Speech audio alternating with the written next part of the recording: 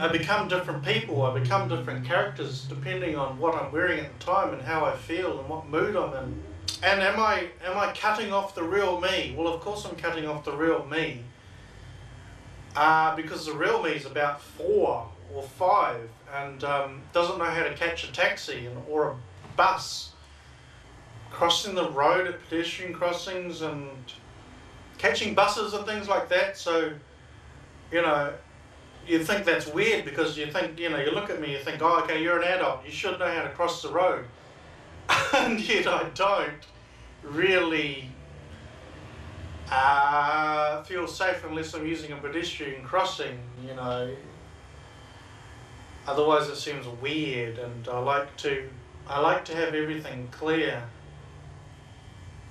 For example, catching the bus and that, you know, I need to know exactly where the bus is going, so I need to get a map, which is easy to do now anyway, and just figure out, but what if I get off at the wrong bus stop? What if I push the button at the wrong place? You know, things like that. That you learn as a kid, you make a mistake and you move on, but it's back to the thing again. You know, if I do push the button too early, is the bus driver going to kick me off the bus? Because as a kid, you know, they're like, all right, who pushed the button? Get the hell off my bus, you know. And so there's still that mentality in me, even though my body is adult. You know, my brain is still responding to adults as though they have authority over everything that I do and say. The 4th label that I've created and financed, GID, Gender Identity Disorder. If you are made to dress up as a ritual, as a part of your sexual abuse, from the age of 4 until you become an adult, don't forget that once you reach a certain age, you've got to stop playing dress up. You've got to stop acting. You've got to ground yourself and become serious. You can't cross gender boundaries. Society doesn't like it. They don't like you playing dress up anymore. You're older now. You're growing up. Stop doing it. This is only $800 and it's gold plated and it comes with a free remote. Buy it now, our operators are standing by. What I'm defining is, am I some sort of transsexual, transgender, cross-dressing drag queen, gender illusionist or whatever? The only reason I have something in common with those types of people is that my characters cross what you call your gender boundaries. And some of my characters are male and some of them are female. So whether they're multiple personalities, well, they are multiple personalities, but I choose which one I'm going to be, depending on how I feel when I wake up in the morning, as to which one I want to be. And I can't say that I'm in control of them all, because I could be dressed like a guy and be Nicola, you know. It depends on what mood I'm in, how much energy I have, all sorts of things. Number 5, Grandiosity. The most grandiose label you can ever imagine. It's gold plated, it's got ruby shaded lettering.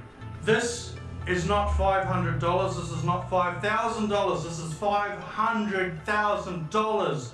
Buy it now. Sell your Ferrari, your Porsche, whatever you've got, sell it and buy this. You'll be amazed at what this can do. You'll be able to hold your head up high in public. You'll be able to walk into any shop and say, I'll have 2 of those. Don't live on planet Earth. Live in a dream world. It's all yours. You made it up yourself. You are the rule maker. Grandiosity is the one he wants me to talk about most of all. With this person that you're seeing in the film, he has this thing that came with the abuse, and it's very hard to explain, but I'll try and give you an understanding. He went to see Star Wars when he was 7, 1977, and at the same time he was going to Bible class, to Sunday school. And what he did then was he merged the 2 worlds. He merged Star Wars with the Old and New Testament. And he spent the next fair few years, 20 years after that, almost 20 years, till about 1994, kind of building the Bible with, combining it with Star Trek and Star Wars and Ted Hughes, you know, the Iron Man and Area 51, Fahrenheit 451 is, I think it was, science fiction novels, Dungeons and Dragons and all sorts, and you just, what he did was he combined the whole lot, rock music with heavy metal music and Skid Row and AC/DC and all that sort of stuff, and really built a safety zone, I would call it. This world he created in his head, where everything's connected. And we're talking about America connected with somebody from the Middle East, connected with somebody from the 15th century, connected with somebody in the future, whatever, you know, time and place, and that's all connected in this fantasy world he's got. And he's having a hard time breaking out of it because it took a long time to build and it's going to take a long time to dismantle. And I think he's pushing himself. I think he's just being too hard on himself at the moment. And you can't expect someone to build something for 15 years and then pull it apart in one day. I mean, he's just expecting too much, and it's going to take a year to dismantle the world he's created. And that world isn't real. And unfortunately, the world that he is discovering, what we call reality, isn't anything like his fantasy world. He can't really cope well with the difference between the two, because the books say one thing and people live in a totally different way. Okay, and on to the last one, number 5, the Survivor label. Wear this one with pride. $600 and it's yours today. What more can you possibly want? I think Survivor is the label that fits the best.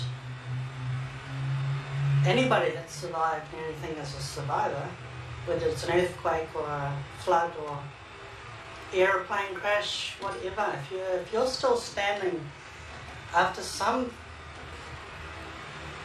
misguided youth has been having his way sexually since you were the age of 4 and you're still alive now, and you can talk into a camera about stuff that happened to you as a child, then you're a survivor.